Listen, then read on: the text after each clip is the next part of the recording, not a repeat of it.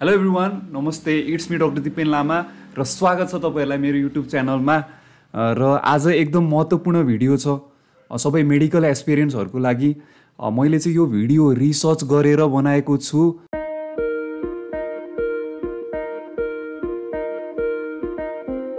जब म आइएमको entrance exam, त्यति बेला सिई थिएन, डिफ्रेन्ट एक्जाम हुन्थ्यो। आइएमको इन्ट्रान्स एक्जाममा बायोलोजीको 50 मार्क्स सोध्थ्यो, हाम्रो टोटल मार्क्स 100 हुन्थ्यो र मैले बायोलोजीमा चाहिँ एकदम राम्रो गरेको थिएँ त्यति बेला चाहिँ। र मेरो चाहिँ फर्स्ट एटेम्पमै नाम निस्केको थियो ड्यु टु बायोलोजीमा अलमोस्ट मैले चाहिँ फुल मार्क्स लिएको थिएँ। लगभग 50मा चाहिँ भनौँ ओभर 45 ओभर नै मैले ल्याएको थिएँ। भनेपछि तपाईँहरूले पनि कसरी चाहिँ ओभर 75 ल्याउने, नियर टु 80 कसरी ल्याउने, त्यसको लागि चाहिँ भिडियो तपाईँहरूले हेरिदिनु होला अन्तिमसम्म।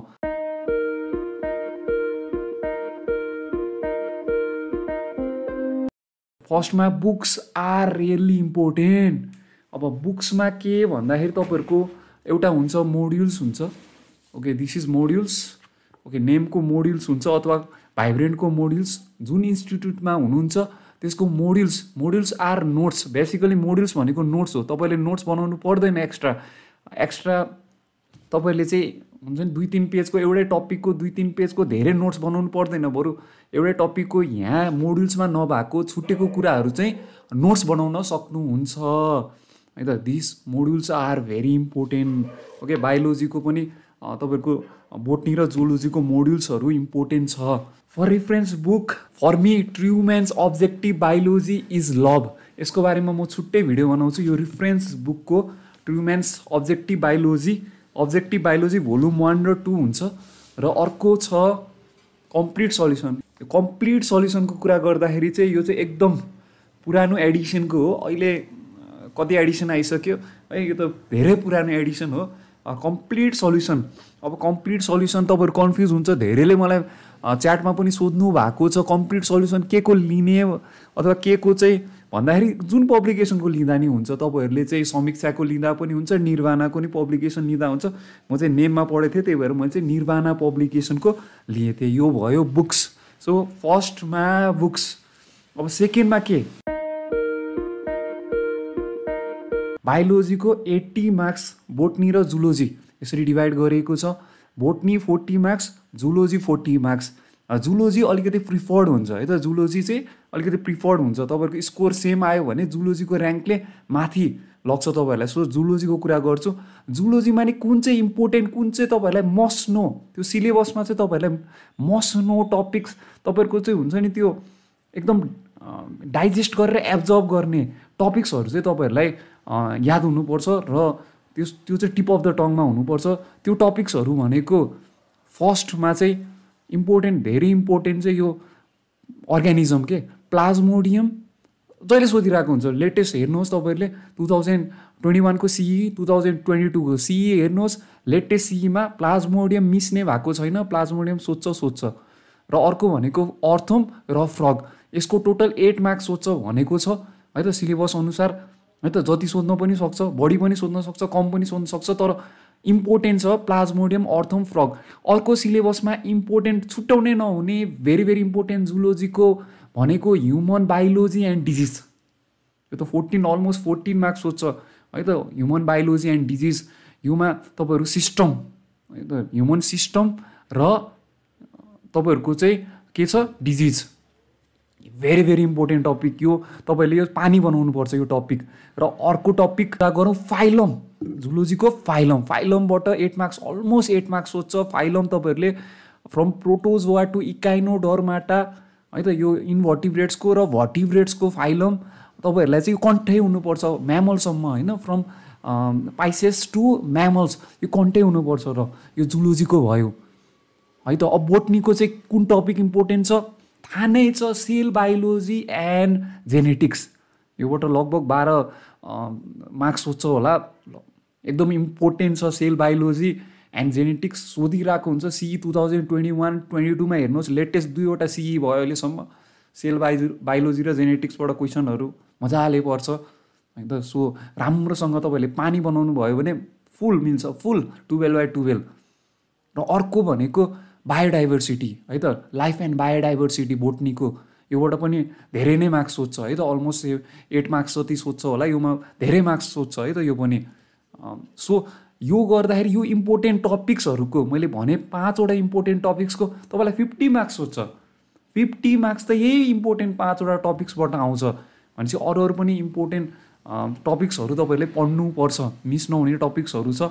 यसरी चाहिँ तपाईँहरूलाई थाहा हुनुपर्छ कि कुन चाहिँ इम्पोर्टेन्ट छ, कुन चाहिँ तपाईँले पानी बनाउनु पर्छ भनेर। थर्डमा डेली बायोलोजी पढ्नुपर्छ। तपाईँलाई फुल marks, near to full marks ल्याउनको लागि बायोलोजीमा you have to study daily. अब त डेली कति घन्टा पढ्ने त है, मैले कति घन्टा पढेको थिएँ भन्दाखेरि मैले बायोलोजीमा बोटनी र जुलोजी छुट्याएको थिएँ।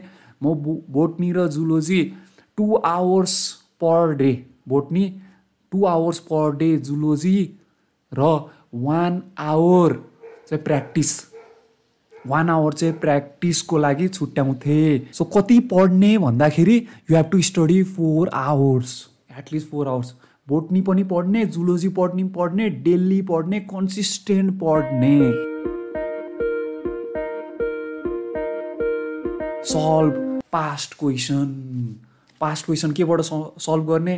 कम्प्लिट सल्युसनबाट सल्भ गर्ने।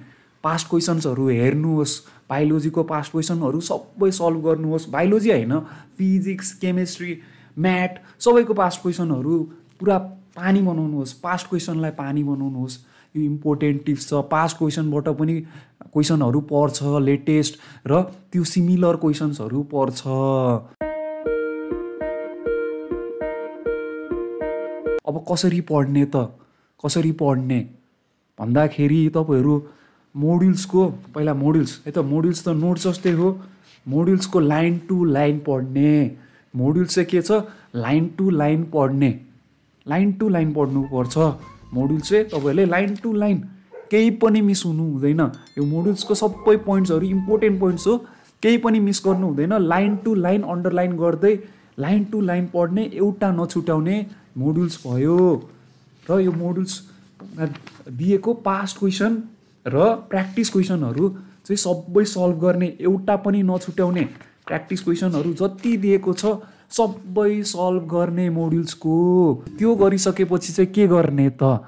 मैले ट्रुम्यान्स इज लभ किन भनेको थिएँ भन्दाखेरि मैले रिसर्च गरेँ है त। ट्रुम्यान्स अब्जेक्टिभ बायोलोजी अथवा तपाईँहरूले चाहिँ जिआरबीबाट अथवा ट्रुम्यान्सबाट धेरै क्वेसन्सहरू परेको छ है त। तपाईँहरूले जिआरबी र ट्रुम्यान्स मध्ये एउटा रिफरेन्सको लागि एउटा लिँदा हुन्छ। तपाईँहरूले चाहिँ लेटेस्ट सीको क्वेसन हेर्न सक्नुहुन्छ। एउटा लेटेस्ट क्वेसन रिप्रोडक्टिभ सिस्टमबाट सोधेको थियो, ह्युमन बायोलोजीबाट हाइलोनिडेज इन्जाइम स्पर्मको सोधेको थियो। यहाँ क्वेसन छ हेर्नुहोस्, यो पास्ट क्वेसन, यो इन्डियन पास्ट क्वेसन हो है त। यो अब्जेक्टिभ ट्रुम्यान्समा दिएको छ, मैले पहिल्यै सल्भ गरिसकेको, यो धेरै वर्ष अगाडि है त। एक्रोजम अफ स्पर्म हेज भनेर सोधेको छ, अनि अप्सनमा छ हाइलोनिडेज र प्रोएक्रोजिन हो यसको एन्सर।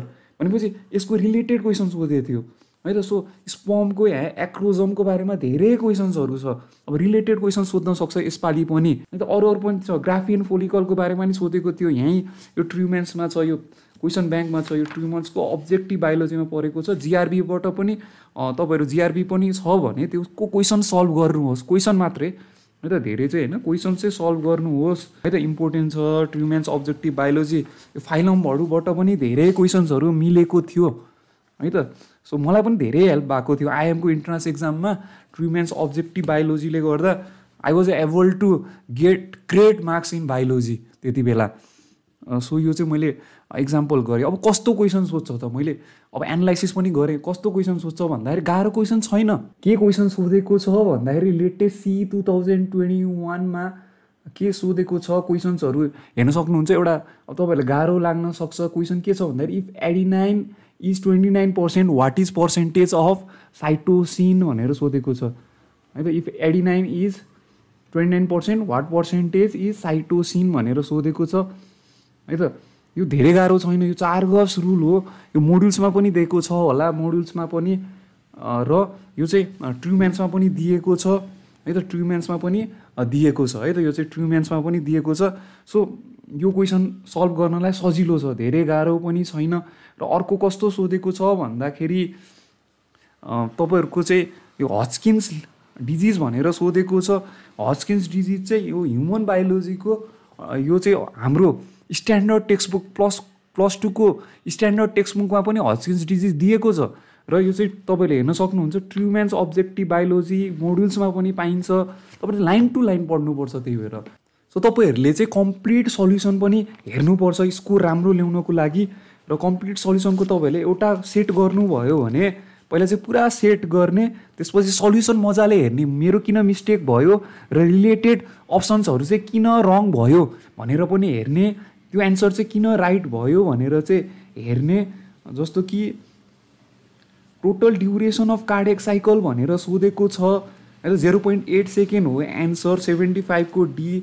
सपोज यसको चाहिँ तपाईँहरूले चाहिँ सल्युसन हेऱ्यो भने 75 को डी, ओके यो 75 को क्वेसन नम्बर 75 आइएममा सोधेको क्वेसन चाहिँ मैले गरेँ 0.8 सेकेन्ड हो है त। तर तपाईँहरूलाई चाहिँ लेटेस्ट सीईमा के सोधेको थियो भन्दाखेरि यसकै क्वेसन रिलेटेड क्वेसन पनि सोधेको थियो जस्तो लाग्छ है त। मैले एनालाइसिस गरेको थिएँ, रिसर्च गरेको थिएँ, के क्वेसन सोधेको थियो भन्दाखेरि कहाँ छ, एट्रियल सिस्टोल इज भनेर सोधेको थियो है त। एट्रियल सिस्टोल इज भनेर सोधेको थियो। एट्रियल सिस्टोल कति हुन्छ भनेर सोधेको थियो 0.1 0.5 0.7 0.8। अब हेर्नुहोस् त यो सल्युसनमा के दिएको छ राम्रोसँग है त, राम्रोसँग हेर्नुहोस् त। यहाँ हेर्नुहोस् यहाँ के लेखेको छ सल्युसनमा भन्दाखेरि rhythmic contraction systole relaxation diastole of heart muscle constitute a heart beet है। त्यो cardiac साइकलको क्वेसनमा the series of events in the heart from one beet to next beet is cardiac cycle. Cardiac cycle consist of systole plus diastole. Systole atrial पनि हुन्छ, भेन्ट्रिकुलर पनि हुन्छ। यहाँ time दिएको छ, atrial systole 0.1 second, atrial diastole 0.7 second, total 0.8 भयो cardiac cycle. भेन्ट्रिकुलरको चाहिँ 0.3 plus 0.5। हेर्नुहोस् त यहाँ क्वेसन लेटेस्ट सी 2021मा के सोधेको थियो, एट्रियल सिस्टोल इज मात्रै सोधेको थियो, कार्डियक साइकल सोधेन। तपाईँलाई एट्रियल सिस्टोल मात्रै सोधेको थियो, त्यसको राइट एन्सर भनेको यहीँ छ त 0.1 second. Complete solution is also log. Complete solution किन इम्पोर्टेन्ट छ भन्दाखेरि यसको सल्युसनहरू एकदम राम्रो नोट्स छ के, राम्रो नोट्स छ। तपाईँले नोट्स बनाउने नै यहीबाट हो, एक्स्ट्रा पोइन्ट्सबाट हो, रेफरेन्स बुक्सहरूबाट हो, मोड्युल्सबाट हो। नयाँ कुरा केही पनि छैन। यही लाइन टु लाइन पढ्ने, सल्युसन पनि लाइन टु लाइन पढ्ने। हेर्नुहोस् त क्वेसन कहाँबाट आउने रहेछ त, नयाँ क्वेसन आयो होइन, नयाँ क्वेसन रिलेटेड क्वेसन सोध्छ के। त्यही भएर सल्युसन पढ्न पनि एकदम आवश्यकता छ। मैले भने पहिला बुक्स इम्पोर्टेन्ट छ, त्यसपछि तपाईँहरूलाई मस्ट नो टपिक्स के जान्नु पर्यो त्यो, त्यसपछि कम्प्लिट सल्युसन हेर्ने, पास्ट क्वेसन्स हेर्ने, त्यसपछि तपाईँहरूलाई चाहिँ सटिक लाइन टु लाइन पढ्ने, केही पनि नछुट्याउने र डेली तपाईँहरूले चाहिँ एटलिस्ट 4 आवर्स पढ्ने। यसरी तपाईँहरूले चाहिँ you can score full marks, almost full marks. र बायोलोजीमा जब फुल मार्क्सको नजिक हुन्छ स्कलरसिपमा नाम निक्लिने सम्भावना एकदम म्याक्सिमम हुन्छ। म्याक्सिमम बायोलोजीले कन्ट्रिब्युट गर्छ। So this was how to score 80/80 in biology, both botany and zoology, मैले चाहिँ एक्जाम्पल दिएर चाहिँ भने तपाईँहरूलाई है त। So this much for today. तपाईँहरूलाई चाहिँ म अब नेक्स्ट भिडियोजहरू चाहिँ केमा बनाऊ please let me know in the comment section below. र भिडियो कस्तो लाग्यो, मन पऱ्यो भने लाइक, कमेन्ट र सेयर गरिदिनु होला। थ्याङ्क यू अल, नमस्ते।